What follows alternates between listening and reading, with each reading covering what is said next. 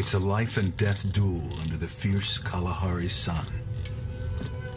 The competitors, Africa's swift and graceful antelope, the springbok, and the fastest predator on land, the cheetah.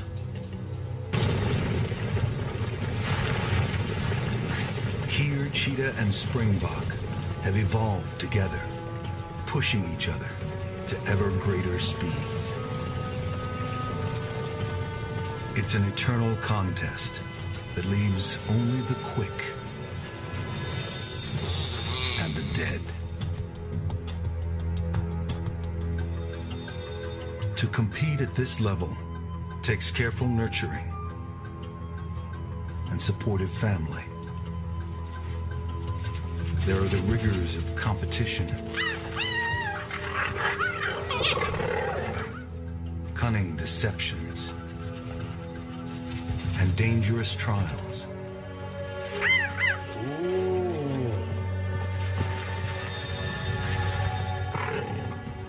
That ensure only the fittest will survive to compete in one of the most spectacular races on Earth.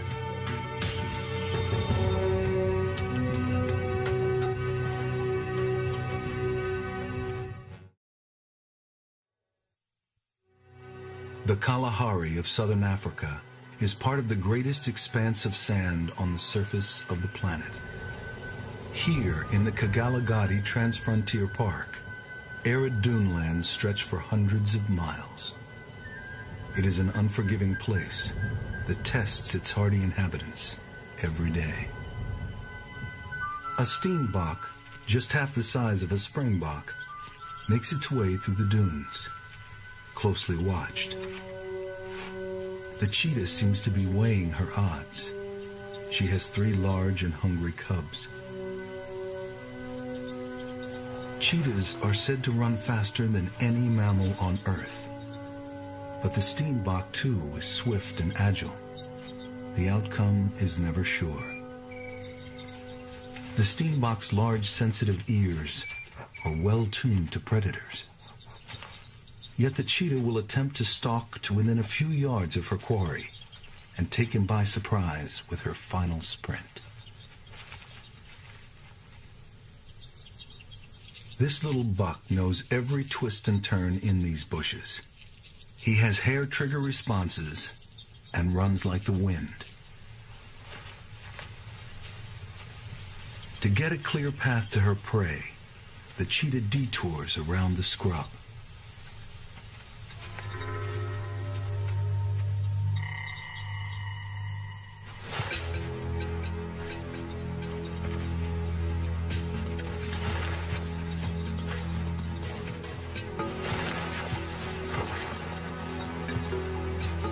With long legs for drive, a long tail for balance, and a spine that acts like a spring, the cheetah is built for speed.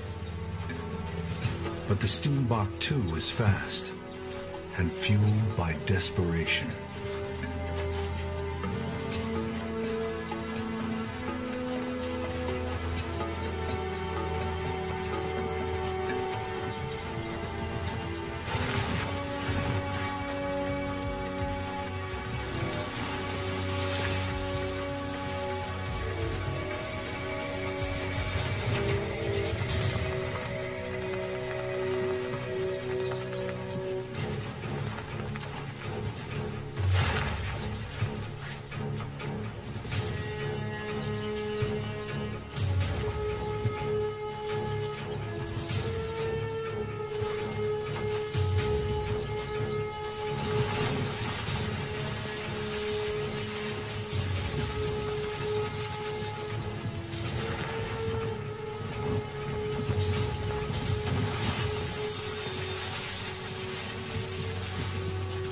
Kalahari cheetahs have far more misses than kills.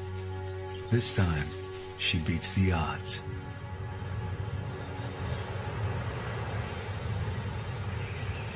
The Kalahari is harsh and nearly waterless. The animals that live here must endure extremes of heat and cold, and dust storms that can block out the sun This thirst land often pushes the cheetahs to the limits of what they can tolerate. Like their prey, the springbok, they rarely need to drink. But springbok have the edge. They're far better adapted to the fierce Kalahari heat. The dry courses of ancient rivers thread through the sand dunes. These riverbeds, with their nutritious minerals and salt-tolerant plants, are the preferred habitat of the springbok. Springbok are born to run. The main prey of most cheetahs in the Kalahari, they manage to outlast, if not outpace, the short, swift sprint of the cheetah. This looks like fun and games. It's called pronking, and why they do it, nobody knows.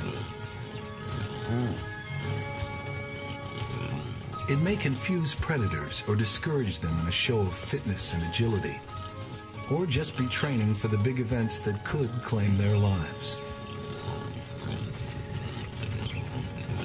But whatever the springbok do, cheetahs will be watching. The mother and her cubs follow the show with close attention.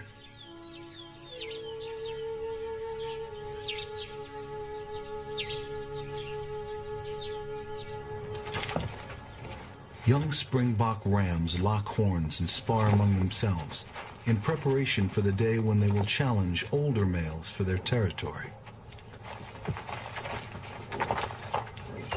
Sometimes these sessions seem as fierce as the real thing.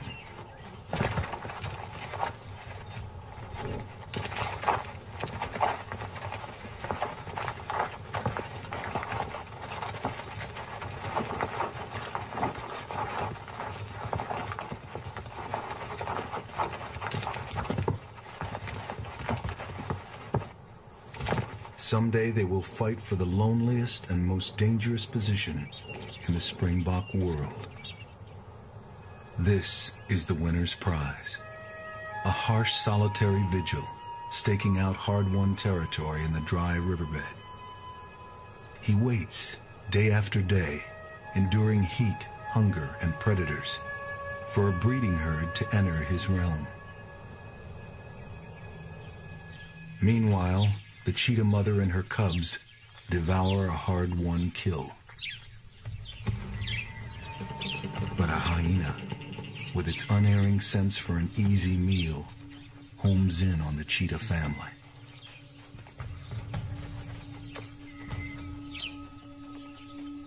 For the timid cheetahs, it's no contest.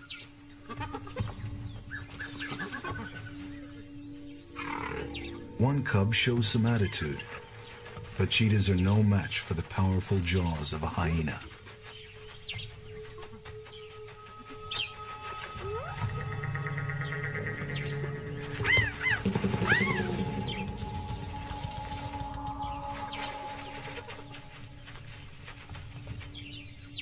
There are no easy meals for this mother. Unlike hyenas, cheetahs must kill almost everything they eat.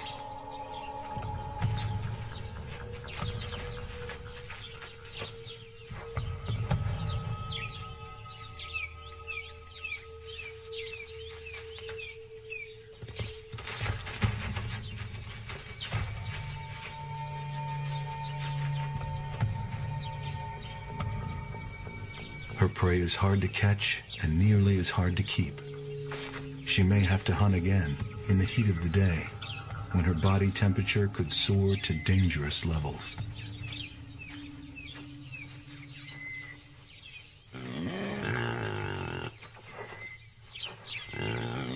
The big moment has arrived for the territorial springbok ram. A breeding herd has come by. He wastes no time as he checks each ewe for signs that she's receptive. Most of them ignore his attentions.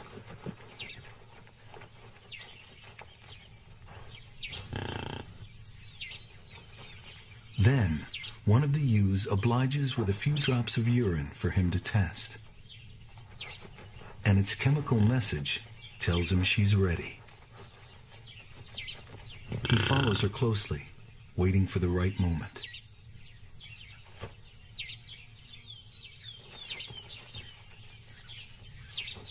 And with a single well-aimed thrust, the act of procreation is over.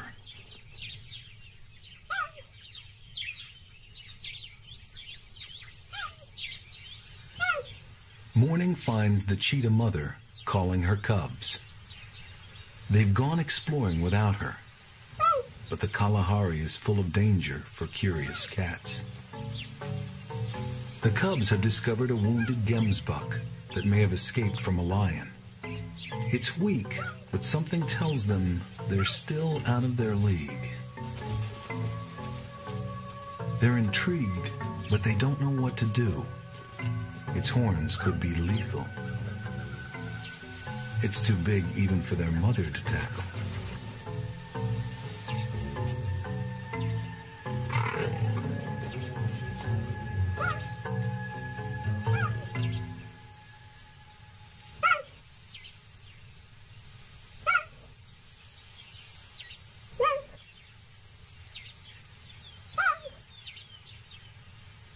Eventually, their curiosity satisfied, they heed their mother and leave the gemsbuck to its fate.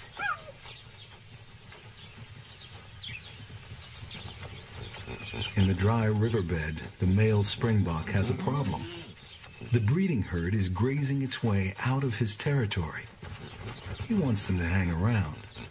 The longer they stay, the more ewes he can impregnate. So he tries to herd them back. But he's powerless to hold them against their will.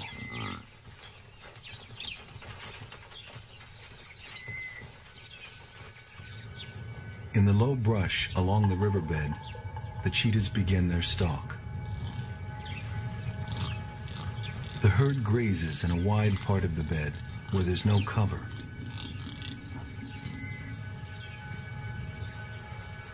The mother leads. In this situation, her cubs are worse than useless and often give the stalk away. Soon she'll leave them behind to watch how she does it.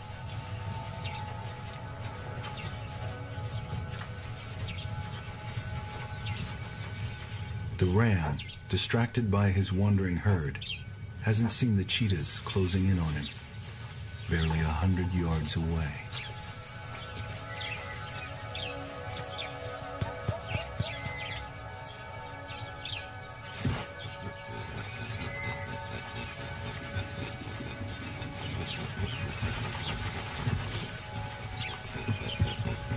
As the ram tends his errant ewes, the cheetah mother inches closer.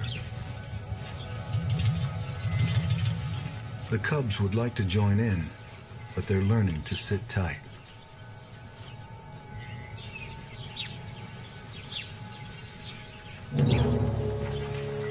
The mother makes her move.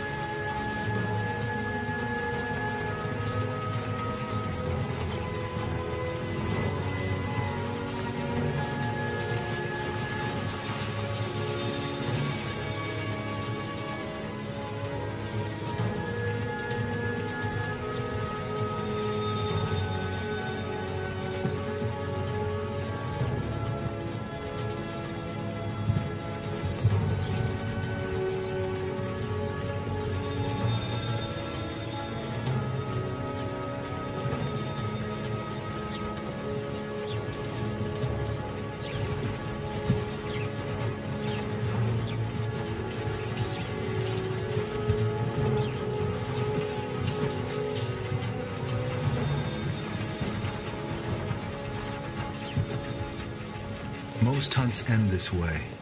The springbok will escape from her in more than half her chases. When the cubs catch up with their exhausted mother, there's no meal waiting for them. If they're disappointed, it doesn't show. Evening brings relief from the day's heat, and the ground squirrels forage until it's time to go into their burrows for the night. The cheetahs, too, will settle down to sleep somewhere in the dunes, while the squirrels continue their endless antics and squabblings over choice pickings below.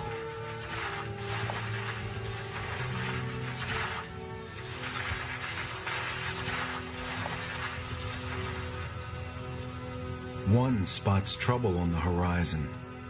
House guests from hell. And there's no doubt where they intend to spend the night.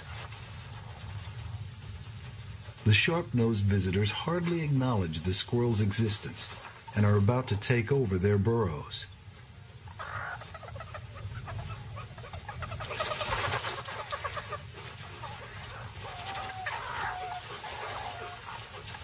The meerkats also do some end-of-the-day foraging, scratching through the sand for insects, scorpions, and other little goodies.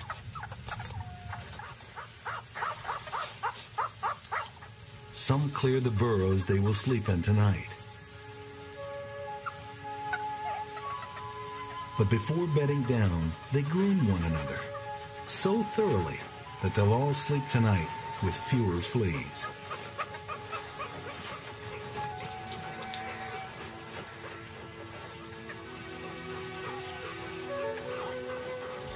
The reluctant hosts look glum. It's past their bedtime, yet they must wait for the meerkats to decide which burrows they will use. And here's one squirrel who won't be sleeping in his favorite burrow tonight.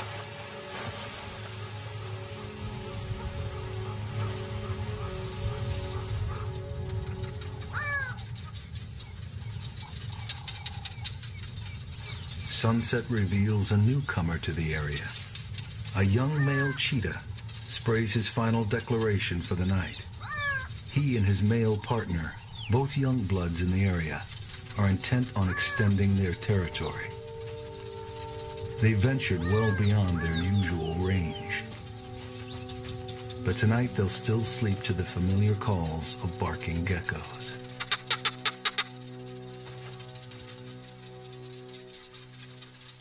The geckos call to declare their territories and to attract the silent females.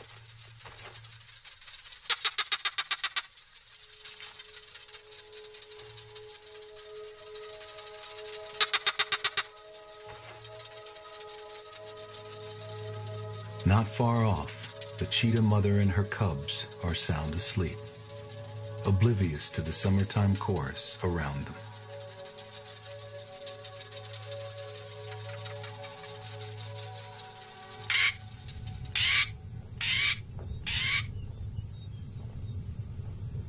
A male black coron breaks the early morning calm as he displays above his territory in the dunes.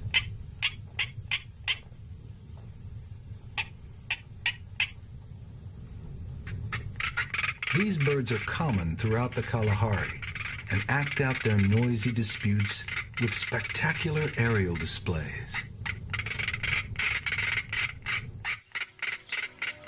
Young males like these often team up together, whereas female cheetahs live solitary lives unless they have cubs. These two are probably brothers and partners for life. They hunt, go courting, and today they're exploring together.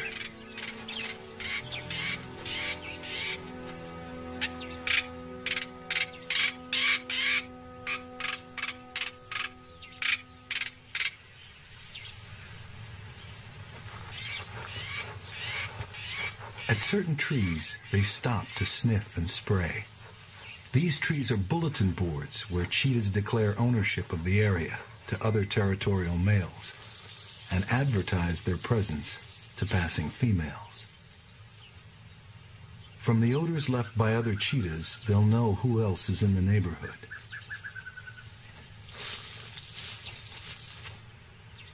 and they will surely know that they are trespassing.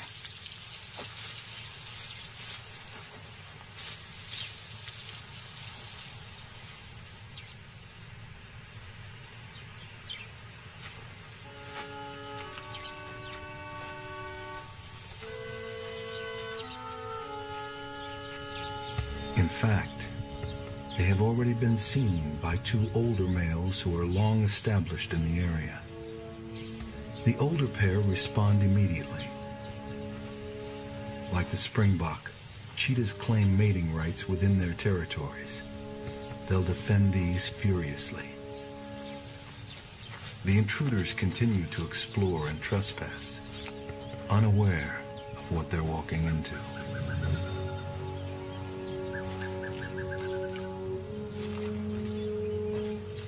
Only now do the youngsters pause and seem to sense the trouble they're in. The older males advance toward them with ominous intensity. Male cheetahs will sometimes kill one another in territorial fights.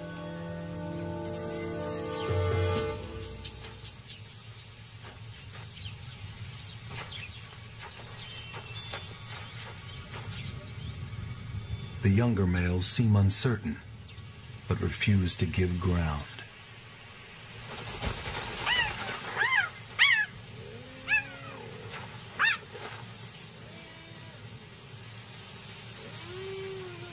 The older males flank the youngsters threateningly.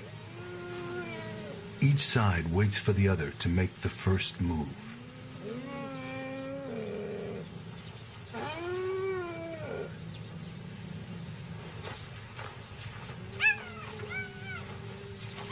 And then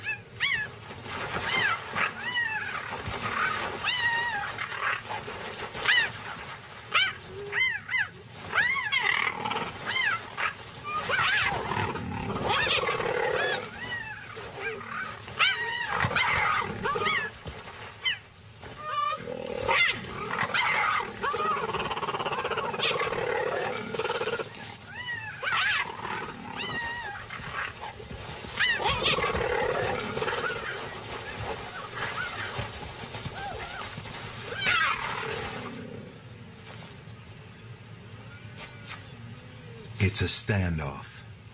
But now the roles have been reversed. This time the youngsters are on the outside.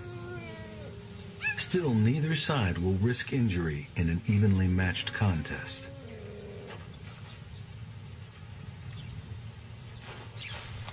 But then, surprisingly, the older males begin to slink away in strangely exaggerated slow motion.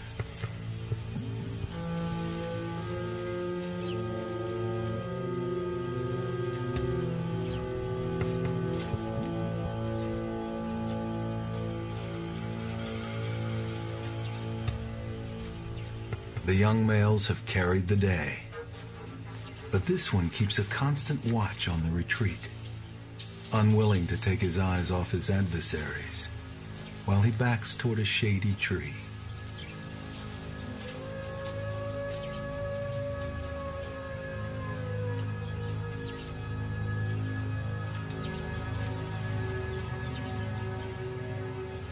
It's all over. The older males head off, leaving the intruders to savor their extended territory. High on a dune, above the riverbed, ostriches have made their nest. And when a jackal appears to be just passing by, the male ostrich is not fooled.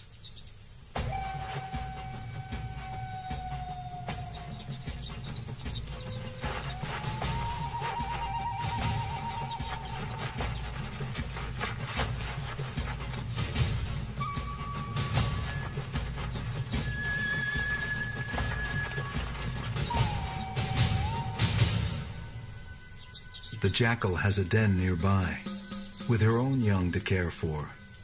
3 pups are waiting to be fed.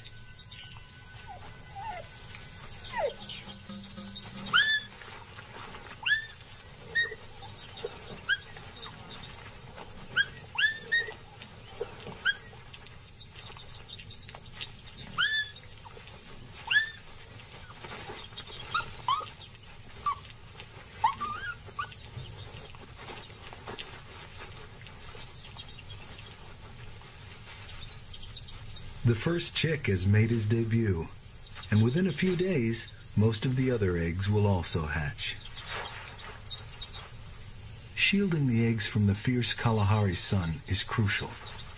The male ostrich meticulously arranges them to make sure his body covers every one. Temperatures can soar in the Kalahari, often to over 110 degrees, and the sand becomes unbearably hot.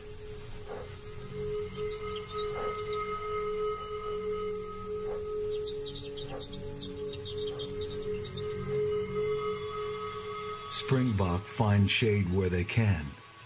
Sometimes there's barely enough. Others carry their shade with them. Sheltered under their own bushy tails, ground squirrels forage in the hot sun. They'll also dig to cooler sand, which they throw over their backs in a shower. They then press their bodies into the pits they've dug for a few degrees of relief. The cheetah males have taken refuge in the shade, while nearby gemsbuck keep an eye on them. Prostrate with the Kalahari heat, the cats must pant heavily to keep cool. Springbok don't have to drink. They can usually get enough moisture from what they eat. The herd is browsing the flowers that have blossomed in the wake of an all-too-brief shower.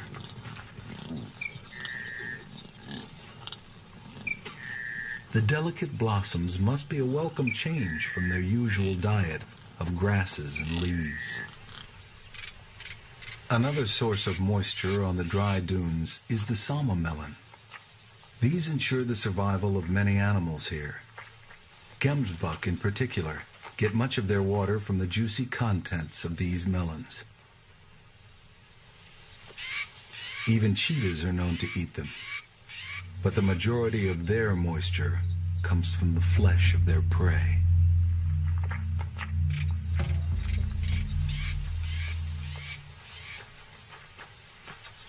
They see what they're after, and the hunt is on.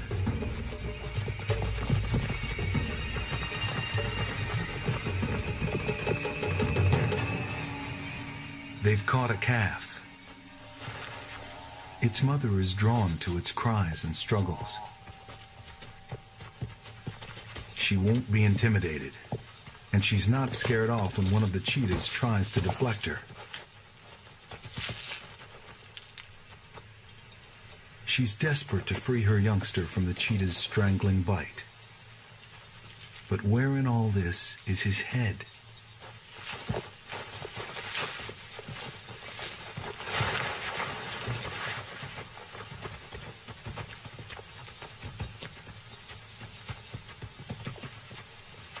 The calf seems none the worse for its adventure, and its mother turns her attention again to the cheetahs.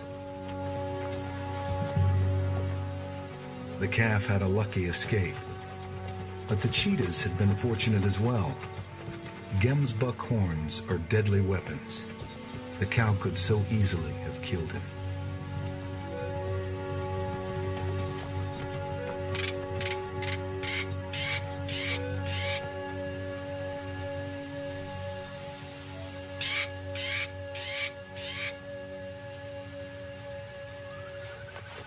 In the past few days, the ostrich eggs have been hatching fast, and the male has been swallowing quantities of the calcium-rich shells, often with the soft inner lining still attached.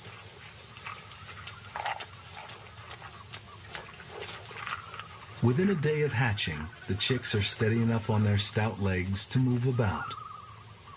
Many of them are now ready to follow their parents into the dunes. But there are still a few eggs to hatch. Only one will succeed. The parents will wait only long enough for this chick to become a little steadier on his legs before leading their brood away into the dunes, followed perhaps by an ever-hopeful jackal. It's a slow start. Some of the chicks are barely mobile, and a strong wind doesn't help. Soon, nothing will remain of the nest site. Hyenas will claim the unhatched eggs, and even now, a dung beetle rolls away a ball of ostrich dung in which to lay its egg. The springbok are lambing. Ewes are able to time their reproduction to take advantage of favorable conditions.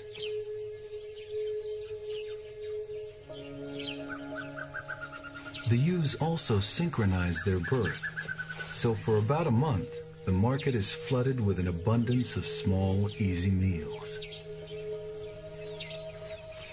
The arrival of this youngster has attracted some curious ewes, but the sooner they leave the mother and her newborn, the better. So much attention could attract predators. The newborn lamb is defenseless and must stay hidden for about the first 20 days of its life. Within a month, this wobbly youngster must be swift enough to run with the herd.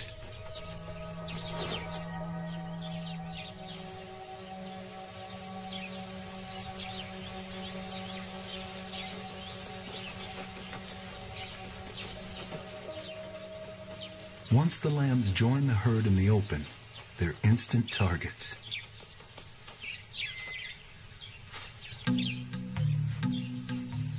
In the ancient race, the lambs must try their legs, and the cheetah cubs must learn to hunt.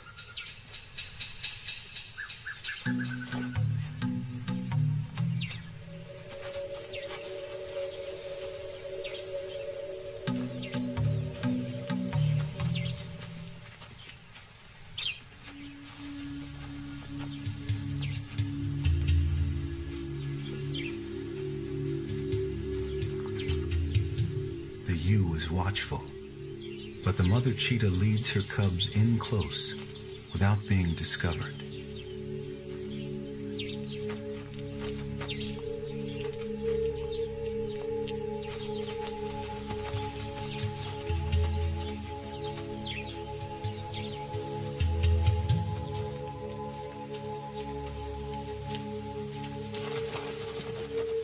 The lamb must also master the exuberant art of pronking, but his timing is terrible.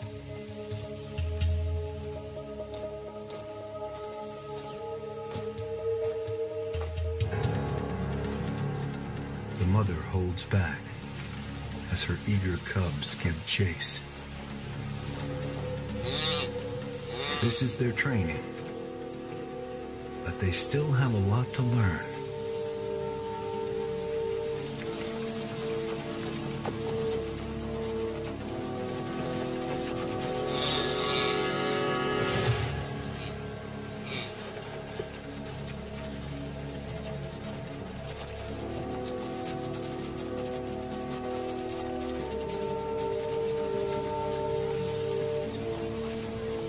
Right now, all the cub can do is trip up this small prey. The mother will be needed for the kill.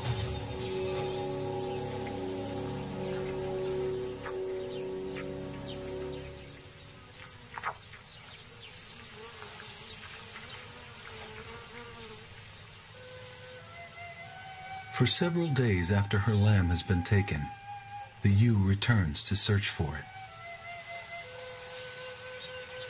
Maybe it's over there. Or is it there? She doesn't seem to comprehend that her lamb is gone for good. It's only lost. It'll turn up soon.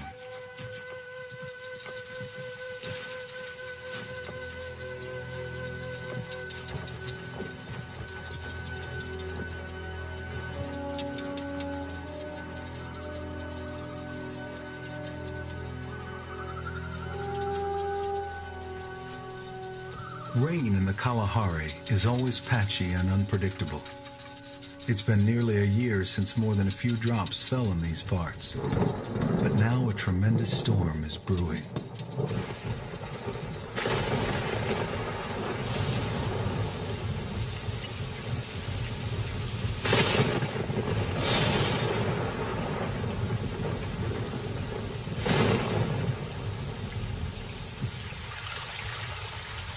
By dawn, water is pouring off the land into the old riverbed. For the first time in years, a river is flowing where just yesterday there was only bone-dry sand.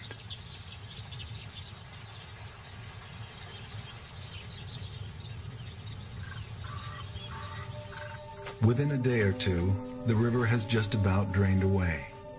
But the water has worked its magic as ephemeral plants of the desert put on a show. The dunes support a riot of blossoms. A bumper crop of bitter gemsbuck melons and sama melons ripen for the lean times that will surely return. The rains have ensured that in this part of the Kalahari, there is grazing for the springbok, and springbok for the cheetah.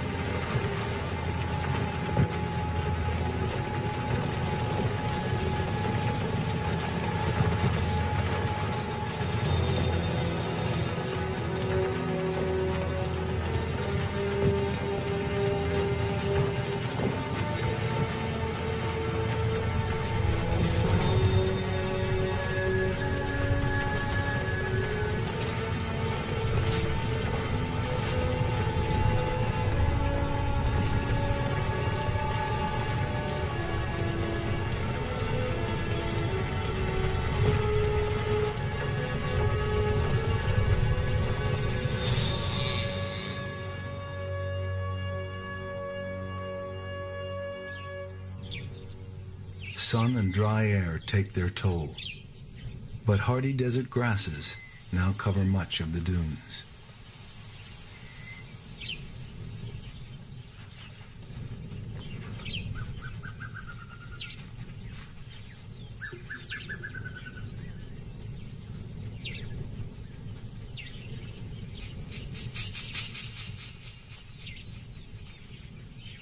The small ostrich chicks are easy targets in the riverbed.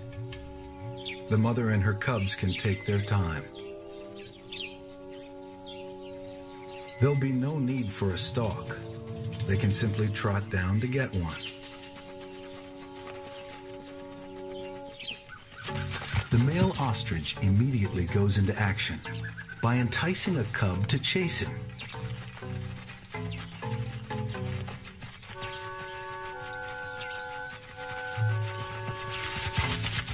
On powerful legs, he leads the cub away from the chicks.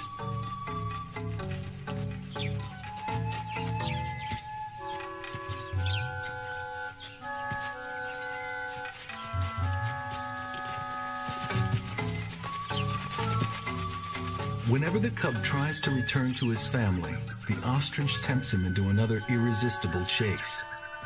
The strategy works well, and while the ostrich is distracting the cub, he's buying time for his chicks. The female, too, has an act. She pretends to be lame and flounders away from her chicks. She makes herself look like an easy catch.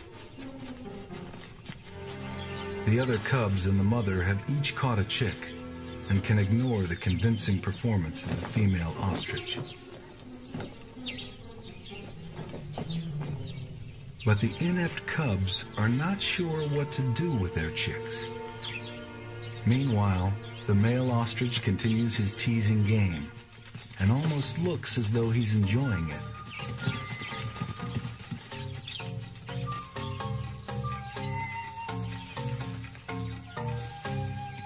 The cub has missed out on a meal. He'll never find a chick for himself now. He wants to leave, but the ostrich continues to bait him. Come on, just one more time. The game is worn thin. The cub has had enough. But there's a friendly welcome back, and perhaps a lesson has been learned.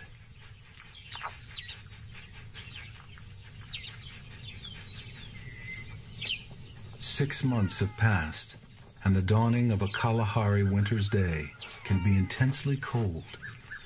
Temperatures well below freezing are not uncommon. The first meerkat to emerge from its burrow faces the sun to warm up, while nearby, young springbok rams engage in an awkward bout of sparring.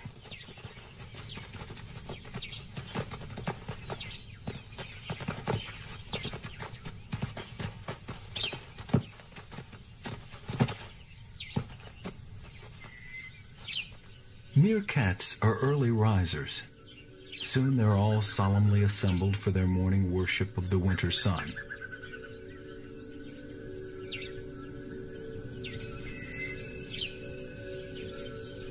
But some young ones can't rise to the occasion. They're asleep on their feet.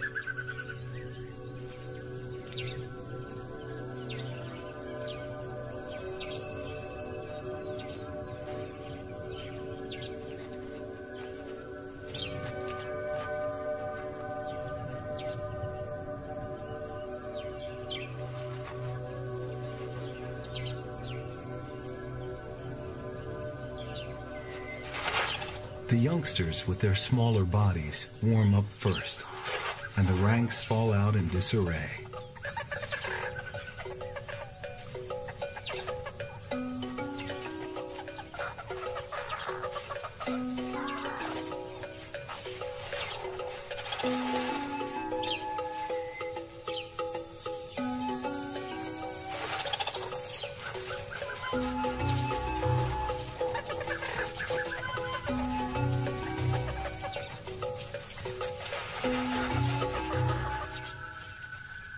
From a distance, a solitary meerkat watches all the fun. She's down on her luck. Cast out by the group, she has spent the night with the squirrels. The rest of the meerkats still watch her carefully. She may have once been a rival to the dominant female, or even the pack's previous leader. Now she's reduced to consorting with squirrels.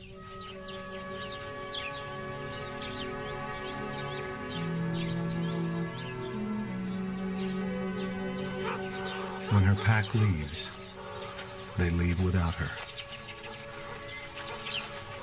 She watches them go. She'll follow them at a distance as they forage through the day. But first, the outcast checks the burrows where the pack spent the night. There's no future for a single meerkat. She'll trail the pack until the grudge is forgotten. The cheetah cubs are about 18 months old now, as big as their mother and old enough to leave her to seek their own fortunes. Once they go, she may never see them again.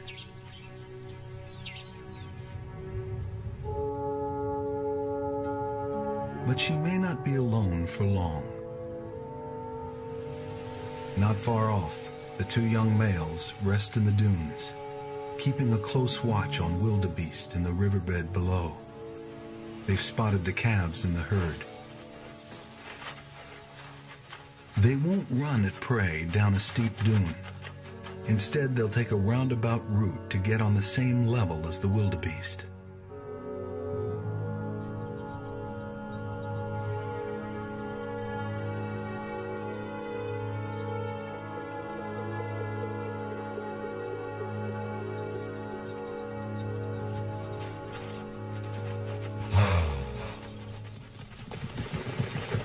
At first, only some of the herd see the cheetahs, but soon they're all in full flight. They've caught a calf, but once again, they may have to contend with the ferocity of maternal instinct.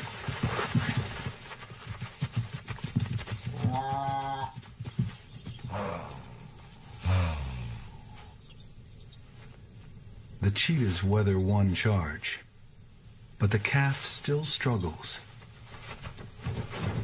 and the mother won't give up.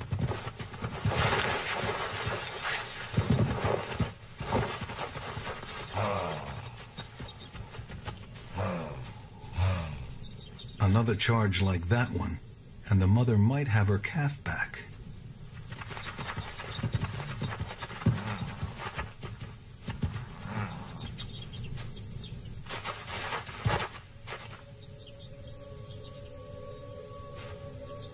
But she has given up, and the calf is doomed.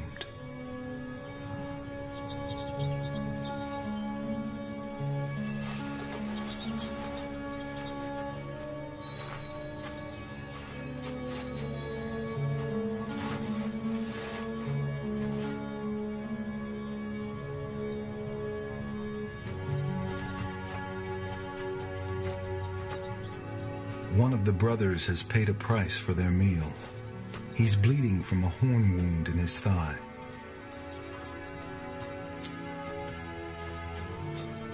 But he's been lucky, and he's recovering quickly enough to claim his share.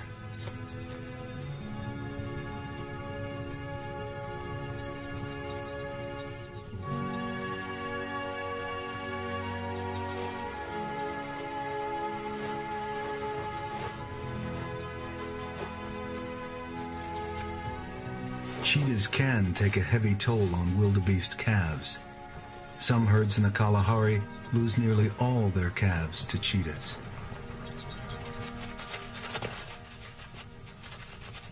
Although these young springbok won't reach breeding age until the age of 2, they spar endlessly, practicing for the battles ahead.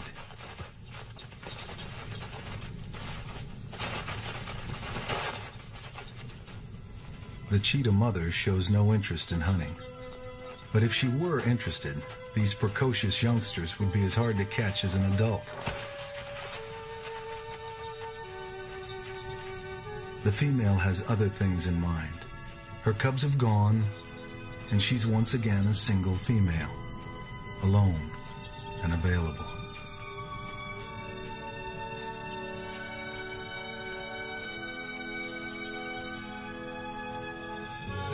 The young males are the first to get her message from the scent she has left in her wake, and they're urgently pursuing her. They're eager to get to her before any other males that might be around. They call to her with chirps that can carry for a mile or more, but she could be anywhere in these dunes. She may even be hiding from them.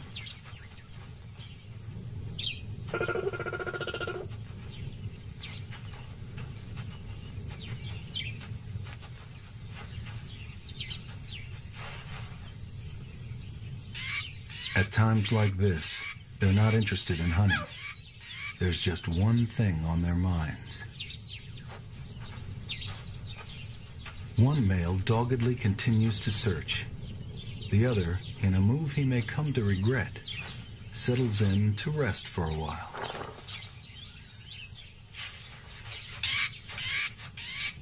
The more enterprising male is rewarded with a clue. The female has urinated here recently. It must be close.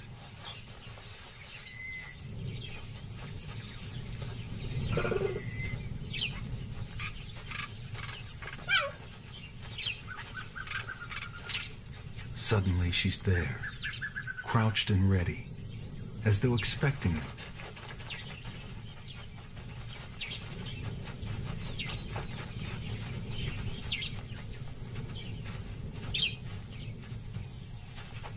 She accepts his approach.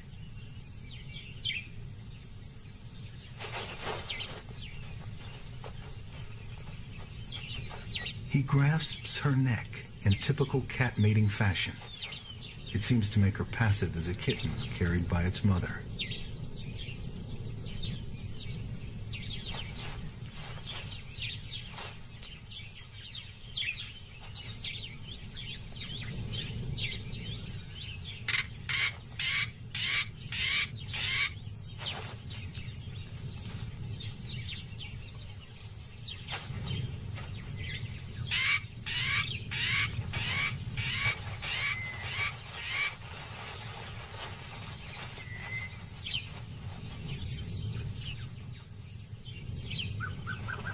Then abruptly, she lets him know it's over. At this moment, the other brother arrives, heightening the tension.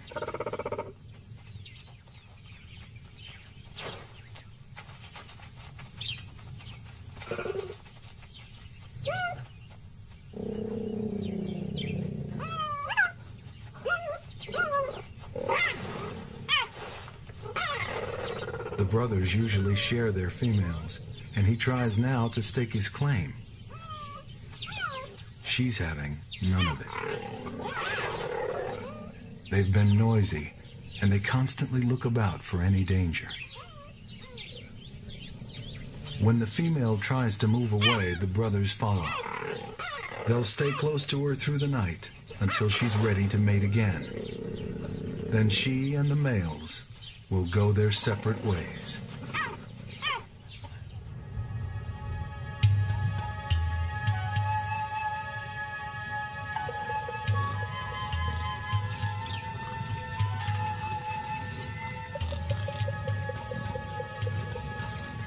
Once more, the female is alone and hunting. And if her mating was successful, she's already carrying the next generation of hunters along with her.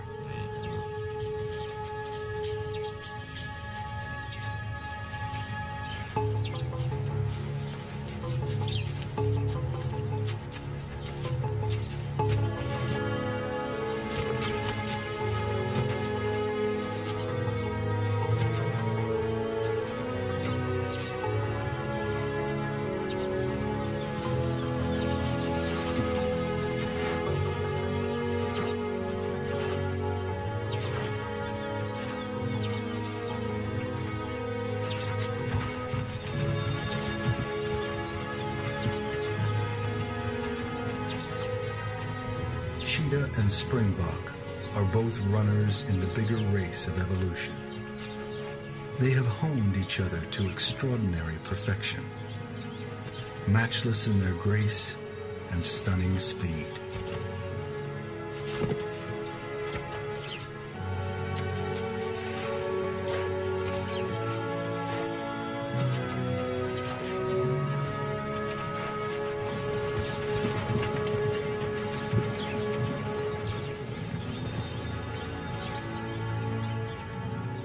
For thousands of years, the cheetah has sought the springbok in the dusty riverbeds of the Kalahari.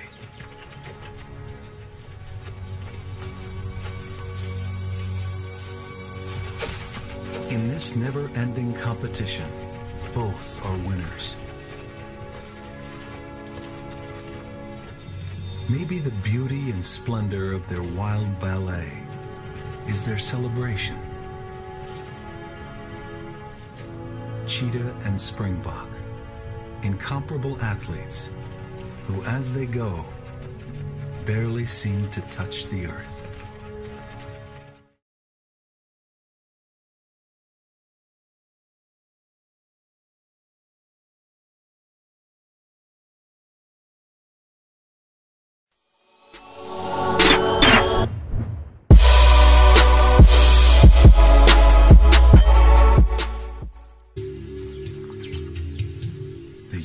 Watchful, but the mother cheetah leads her cubs in close without being discovered.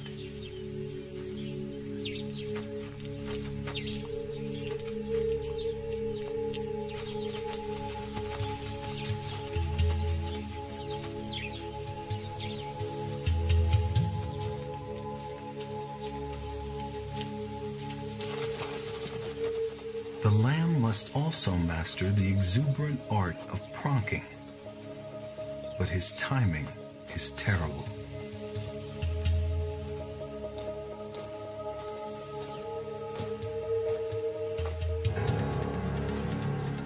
The mother holds back as her eager cubs give chase. This is their training, but they still have a lot to learn.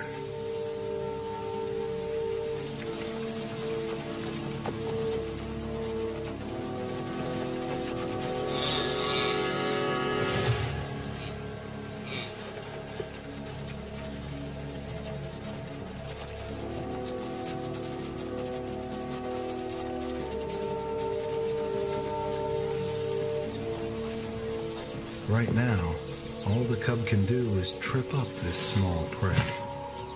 The mother will be needed for the kill.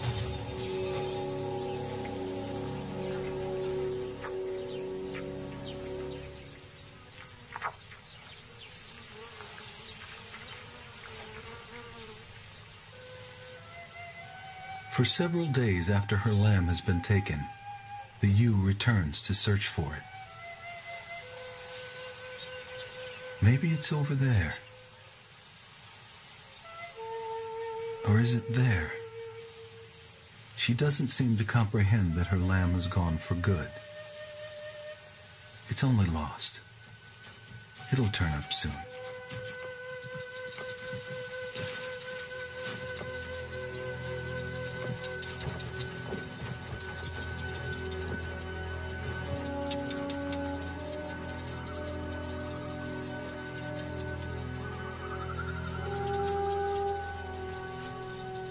Rain in the Kalahari is always patchy and unpredictable.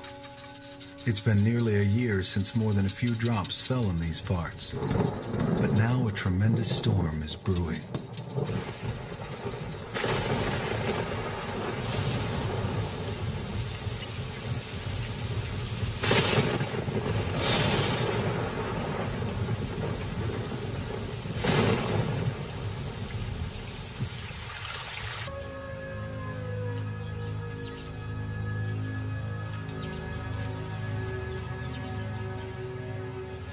It's all over.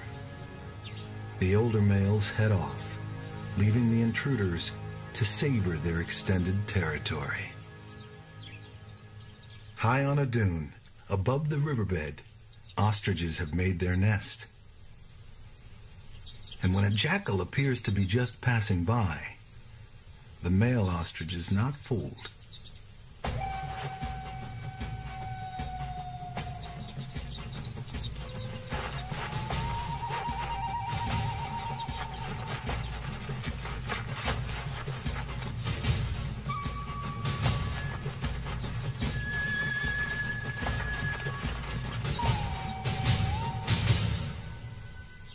The jackal has a den nearby, with her own young to care for.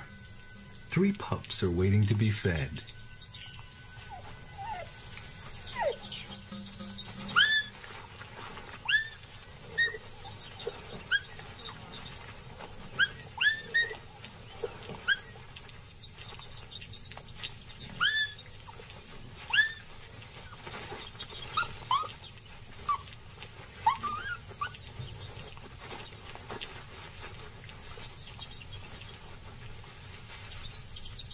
The first chick has made his debut, and within a few days, most of the other eggs will also hatch. Shielding the eggs from the fierce Kalahari sun is crucial.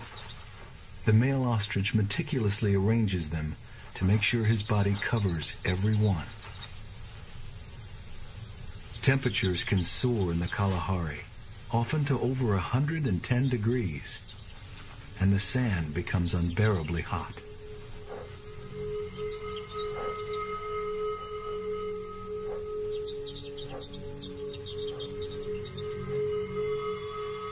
Springbok find shade where they can.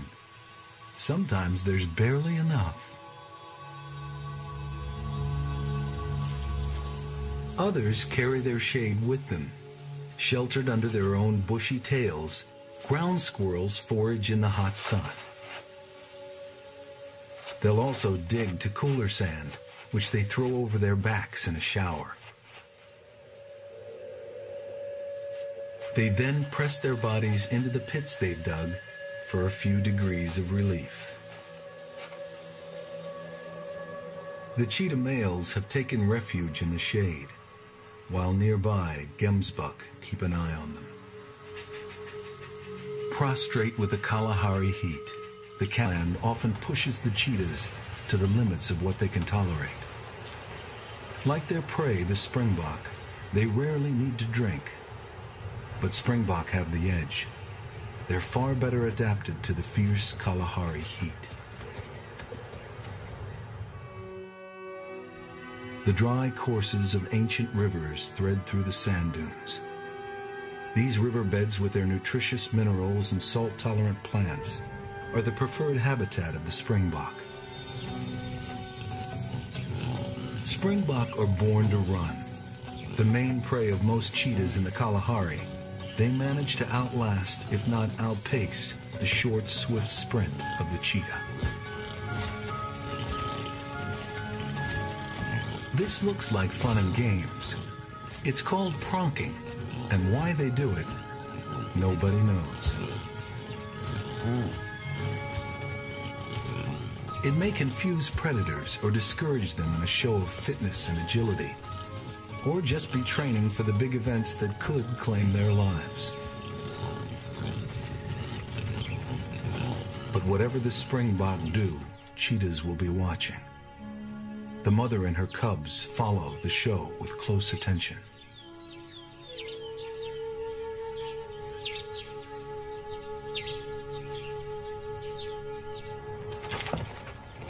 Young springbok rams lock horns and spar among themselves in preparation for the day when they will challenge older males for their territory. Sometimes these sessions seem as fierce as the real thing.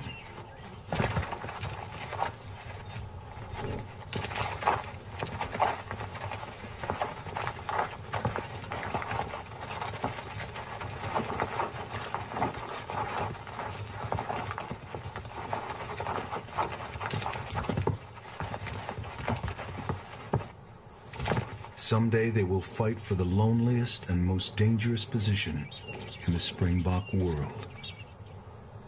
This is the winner's prize. A harsh, solitary vigil, staking out hard-won territory in the dry riverbed. He waits, day after day, enduring heat, hunger, and predators, for a breeding herd to enter his realm. Meanwhile, the cheetah mother and her cubs devour a hard-won kill. But a hyena, with its unerring sense for an easy meal, homes in on the cheetah family.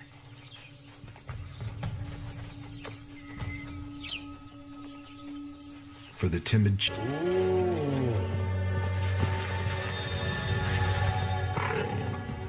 that ensure only the fittest will survive to compete in one of the most spectacular races on Earth.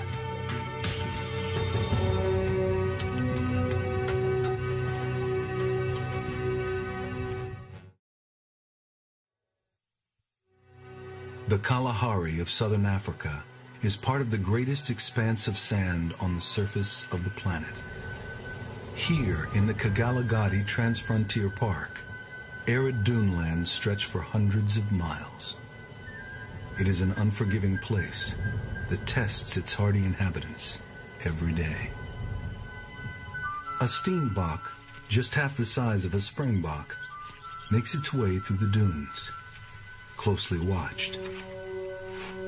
The cheetah seems to be weighing her odds. She has 3 large and hungry cubs. Cheetahs are said to run faster than any mammal on Earth. But the steenbok, too, is swift and agile.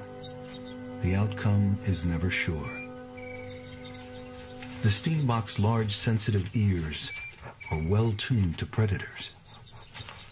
Yet the cheetah will attempt to stalk to within a few yards of her quarry and take him by surprise with her final sprint. This little buck knows every twist and turn in these bushes. He has hair trigger responses and runs like the wind. To get a clear path to her prey, the cheetah detours around the scrub.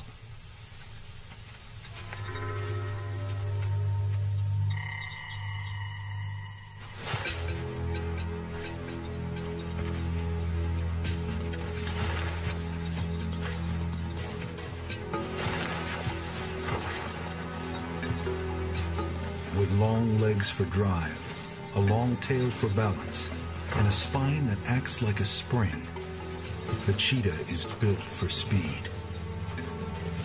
But the Steenbok too is fast and fueled by desperation.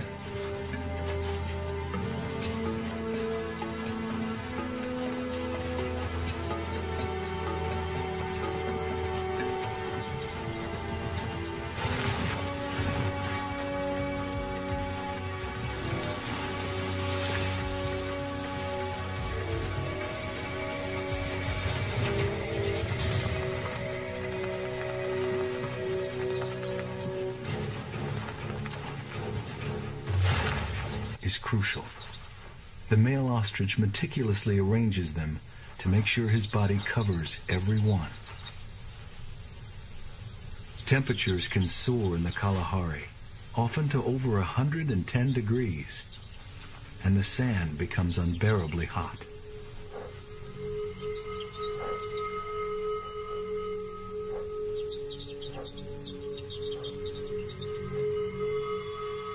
Springbok find shade where they can. Sometimes there's barely enough. Others carry their shade with them. Sheltered under their own bushy tails, ground squirrels forage in the hot sun. They'll also dig to cooler sand, which they throw over their backs in a shower. They then press their bodies into the pits they've dug for a few degrees of relief. The cheetah males have taken refuge in the shade, while nearby gemsbuck keep an eye on them. Prostrate with the Kalahari heat, the cats must pant heavily to keep cool. Springbok don't have to drink. They can usually get enough moisture from what they eat. The herd is browsing the flowers that have blossomed in the wake of an all-too-brief shower.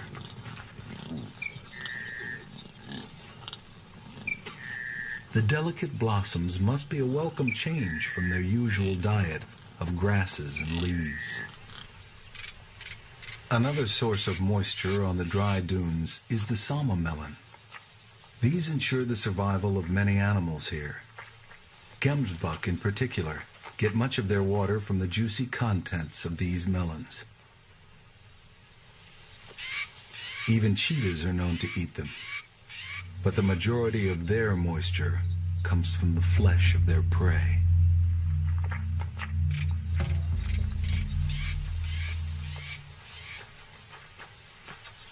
They see what they're after, and the hunt is on.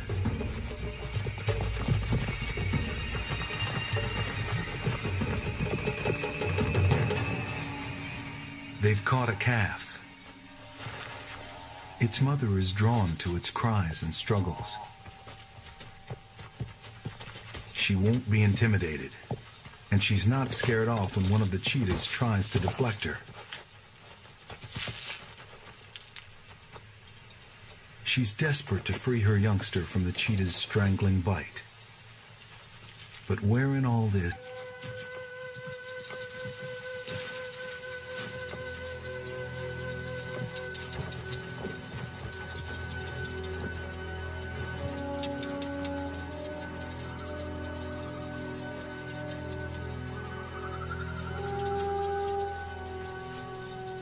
Rain in the Kalahari is always patchy and unpredictable.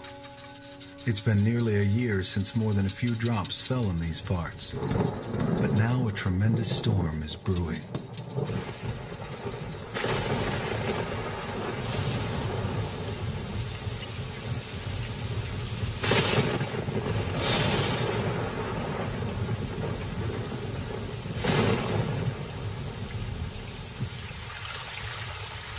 By dawn, water is pouring off the land into the old riverbed.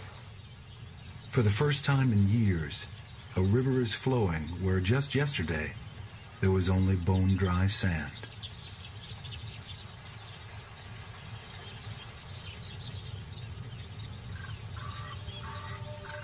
Within a day or two, the river has just about drained away. But the water has worked its magic as ephemeral plants of the desert put on a show. The dunes support a riot of blossoms. A bumper crop of bitter gemsbuck melons and sama melons ripen for the lean times that will surely return. The rains have ensured that in this part of the Kalahari, there is grazing for the springbok, and springbok for the cheetah.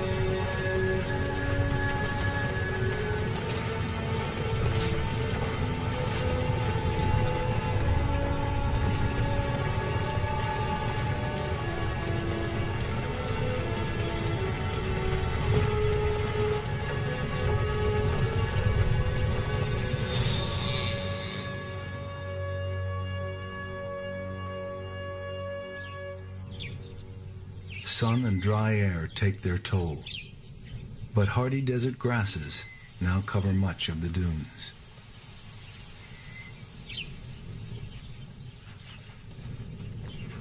The female, too, has an act. She pretends to be lame and flounders away from her chicks. She makes herself look like an easy catch.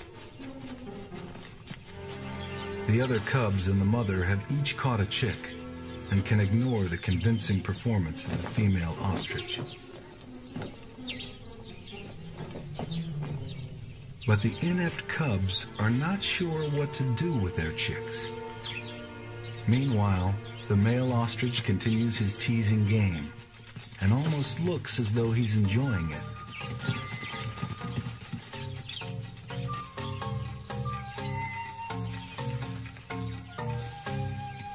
The cub has missed out on a meal. He'll never find a chick for himself now. He wants to leave, but the ostrich continues to bait him. Come on, just one more time. The game is worn thin. The cub has had enough. But there's a friendly welcome back, and perhaps a lesson has been learned.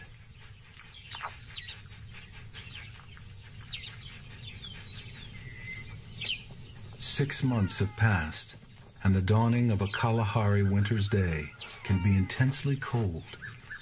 Temperatures well below freezing are not uncommon. The first meerkat to emerge from its burrow faces the sun to warm up, while nearby, young springbok rams engage in an awkward bout of sparring.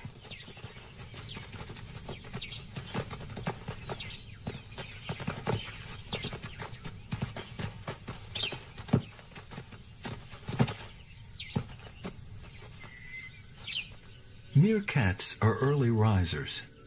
Soon they're all solemnly assembled for their morning worship of the winter sun.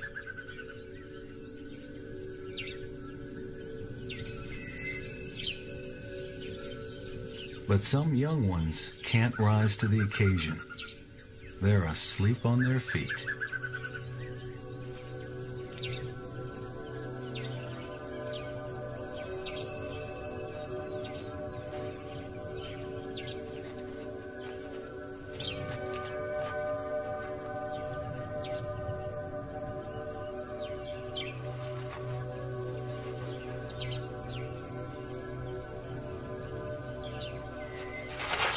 The youngsters with their smaller bodies warm up first, and the ranks fall out in disarray.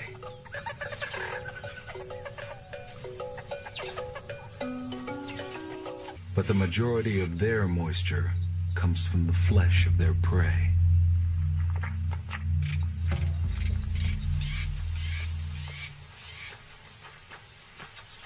They see what they're after, and the hunt is on.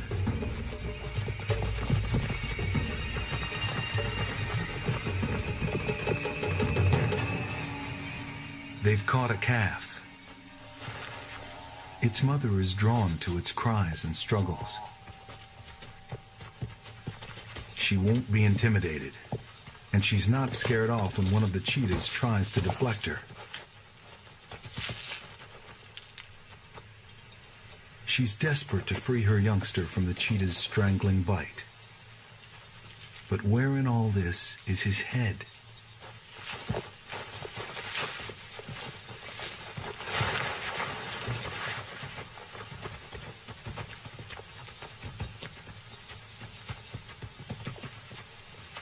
The calf seems none the worse for its adventure, and its mother turns her attention again to the cheetahs.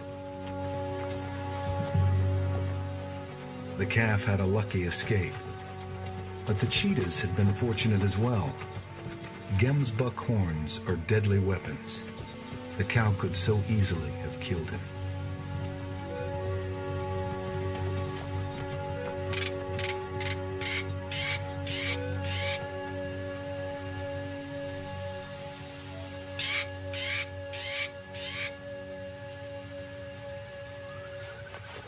In the past few days, the ostrich eggs have been hatching fast, and the male has been swallowing quantities of the calcium-rich shells, often with the soft inner lining still attached.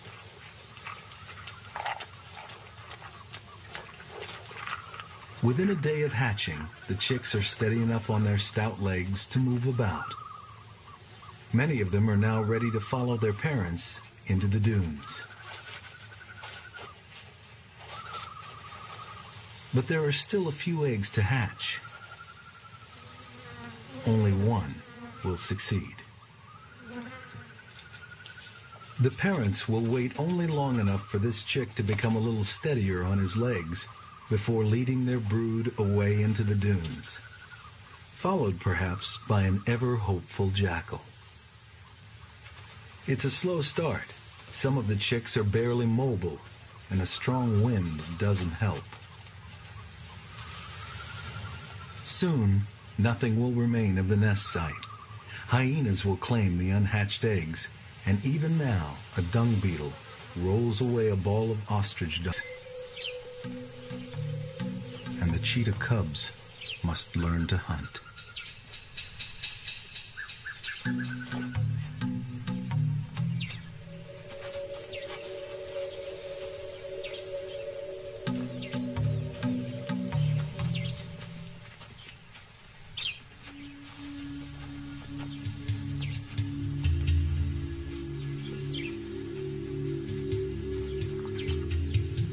The ewe is watchful, but the mother cheetah leads her cubs in close without being discovered.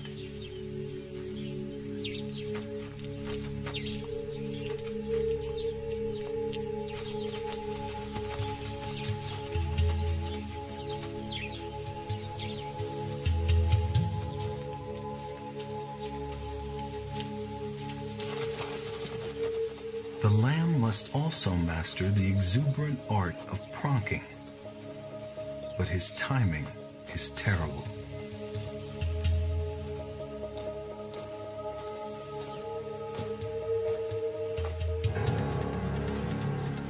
The mother holds back as her eager cubs give chase. This is their training, but they still have a lot to learn.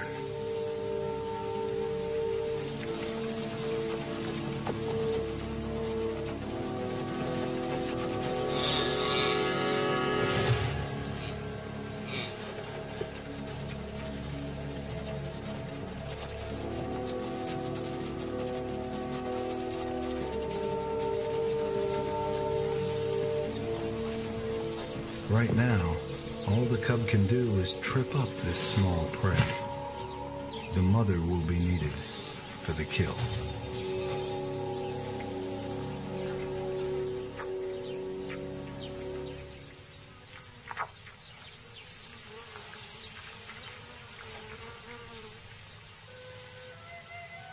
For several days after her lamb has been taken, the ewe returns to search for it. Maybe it's over there, Or is it there? She doesn't seem to comprehend that her lamb has gone for good. It's only lost. It'll turn up soon.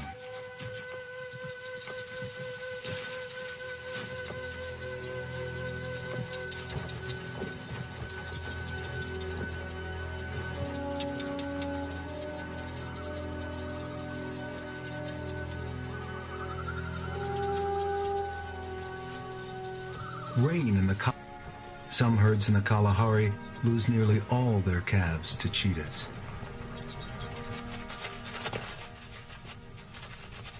Although these young springbok won't reach breeding age until the age of 2, they spar endlessly, practicing for the battles ahead.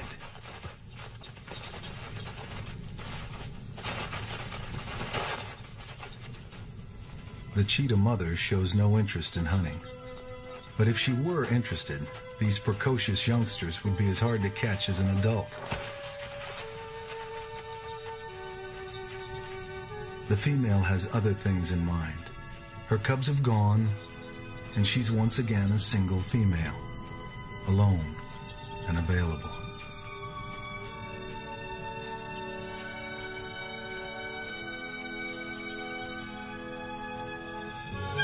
The young males are the first to get her message from the scent she has left in her wake, and they're urgently pursuing her. They're eager to get to her before any other males that might be around. They call to her with chirps that can carry for a mile or more, but she could be anywhere in these dunes. She may even be hiding from them.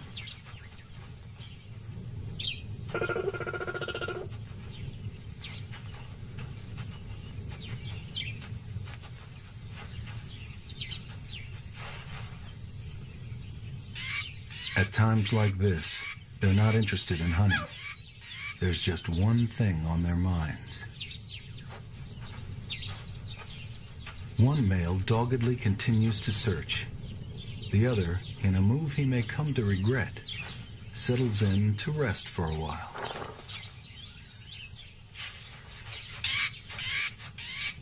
The more enterprising male is rewarded with a clue. The female has urinated here recently. It must be close.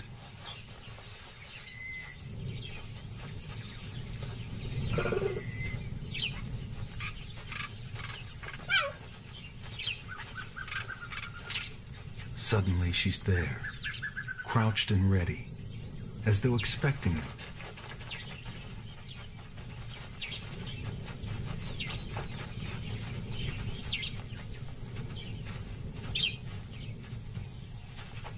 She accepts his approach.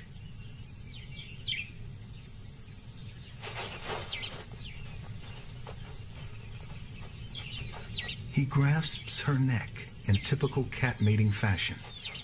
It seems to make her passive as a kitten carried by its mother. Burrows for the night. The cheetahs, too, will settle down to sleep somewhere in the dunes, while the squirrels continue their endless antics and squabblings over choice pickings below.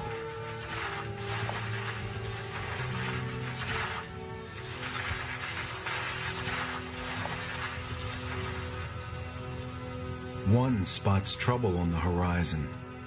House guests from hell. And there's no doubt where they intend to spend the night. The sharp-nosed visitors hardly acknowledge the squirrel's existence and are about to take over their burrows.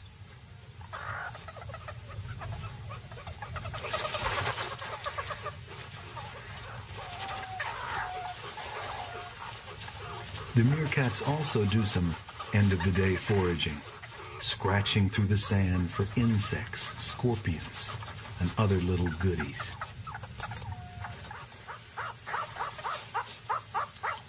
Some clear the burrows they will sleep in tonight. But before bedding down, they groom one another so thoroughly that they'll all sleep tonight with fewer fleas.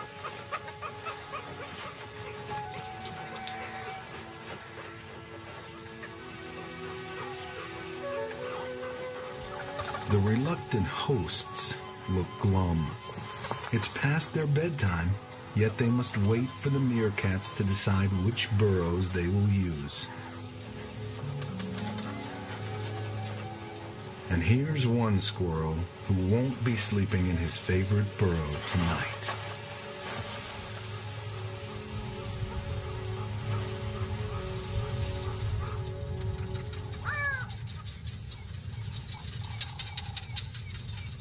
Sunset reveals a newcomer to the area. A young male cheetah sprays his final declaration for the night. He and his male partner, both young bloods in the area, are intent on extending their territory. They ventured well beyond their usual range. But tonight they'll still sleep to the familiar calls of barking geckos.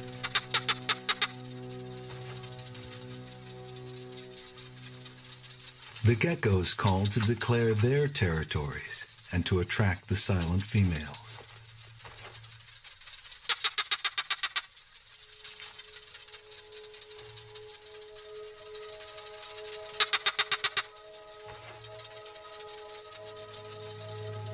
Not far off, the cheetah mother and her cubs run at prey down a steep dune. Instead, they'll take a roundabout route to get on the same level as the wildebeest.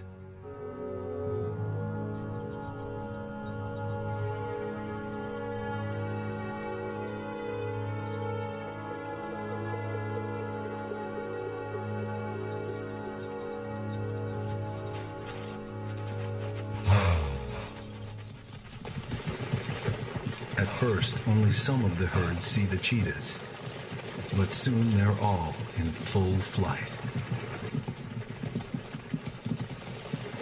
They've caught a calf, but once again, they may have to contend with the ferocity of maternal instinct.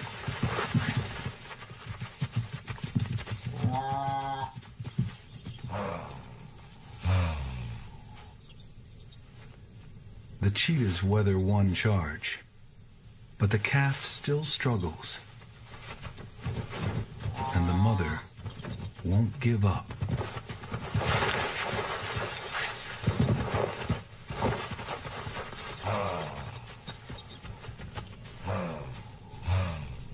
Another charge like that one, and the mother might have her calf back.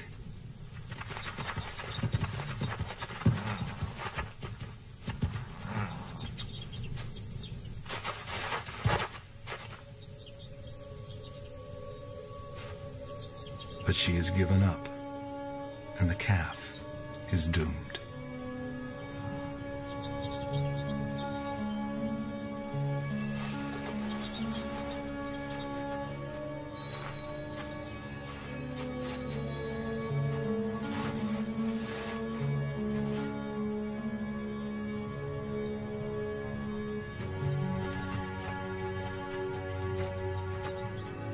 One of the brothers has paid a price for their meal. He's bleeding from a horn wound in his thigh.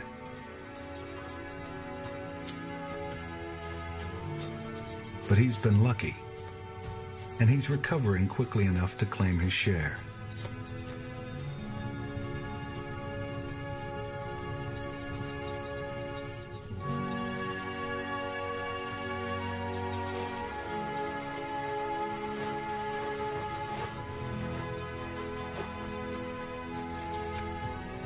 Cheetahs can take a heavy toll on wildebeest calves. Some herds in the Kalahari lose nearly all their calves to cheetahs.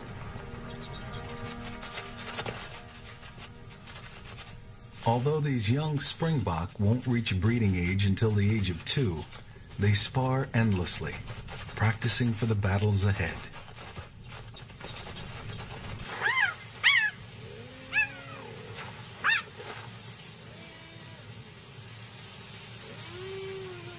The older males flank the youngsters threateningly. Each side waits for the other to make the first move.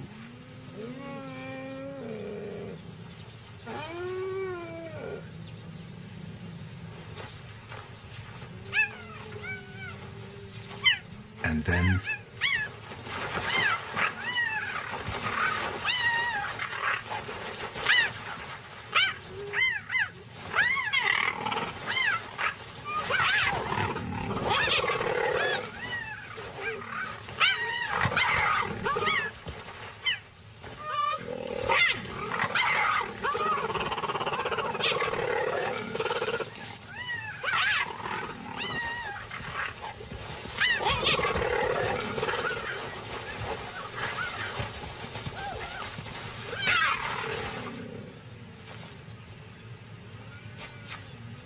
It's a standoff.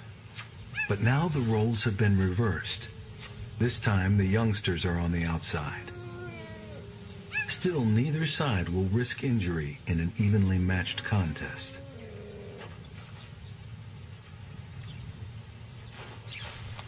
But then, surprisingly, the older males begin to slink away in strangely exaggerated slow motion.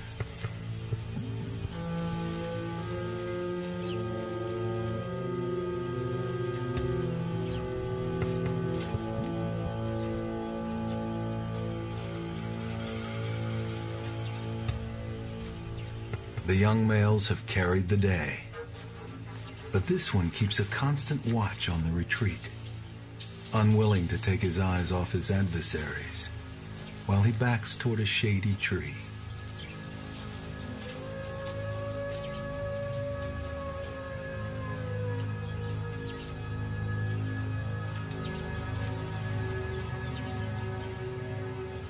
It's all over.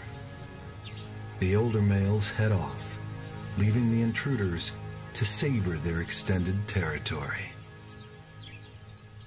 High on a dune, above the riverbed, ostriches have made their nest. And when a jackal appears to be just passing by, the male ostrich is not fooled.